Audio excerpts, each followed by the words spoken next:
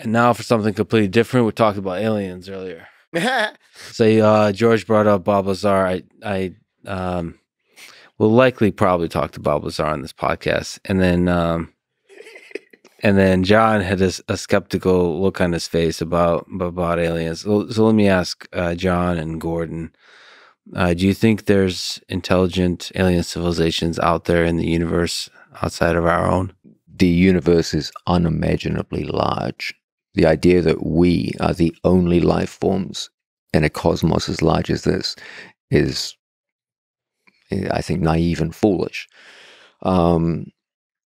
There's a very high likelihood that if life could evolve on this planet, that it could have done so on many, many other planets around the cosmos. I think anyone who puts even a moment's thought into this would realize that there's almost certainly other forms of life out there. The real question with regards to the alien community is, have they got here and are they circling our planet in little silver saucers and making observations and periodically stealing people for experimentation purposes? Doesn't have to be silver saucers. It could be different other color saucers. And that question, I'm not at all convinced. No, I don't think. Recently, Navy footage has come out showing some very interesting phenomena. If you talk to almost any experienced pilot, they will tell you they've seen things in the upper atmosphere that are very difficult to explain.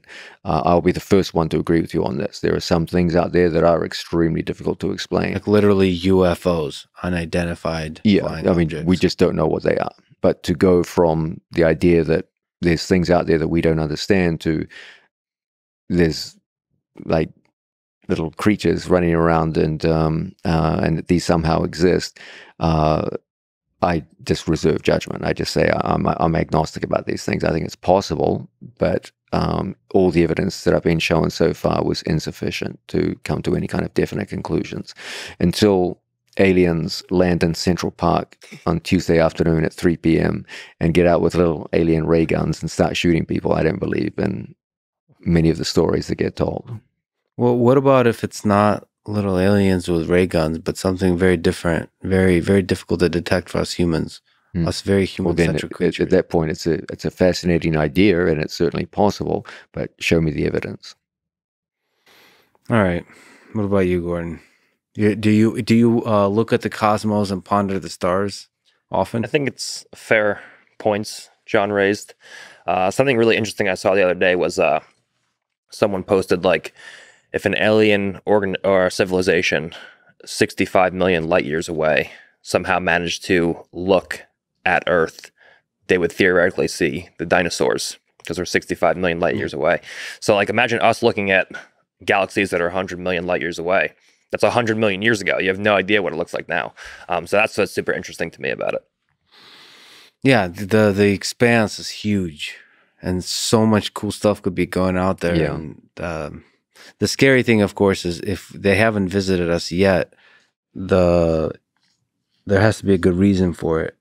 And the set of scary reasons involve the fact that they maybe once you get sufficiently advanced in your development, you destroy yourself naturally, as humans seem to be approaching now.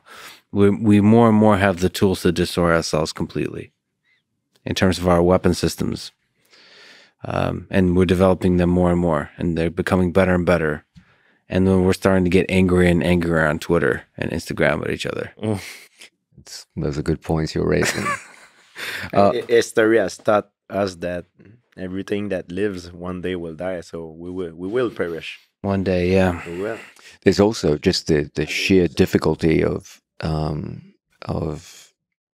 travel through space. Like, space is an unimaginably inhospitable environment. And to the best of our knowledge, even the theoretical speeds that we can attain in space, even if we could travel at the speed of light, we're not even remotely close to that. Still, the distances that need to be traveled to get to even relatively close solar systems are very, very long. If you look at astronauts who have spent significant amounts of time in space just orbiting the Earth, it has severe health effects on them. We're just not built for space. We're supposed to be in a gravitational environment.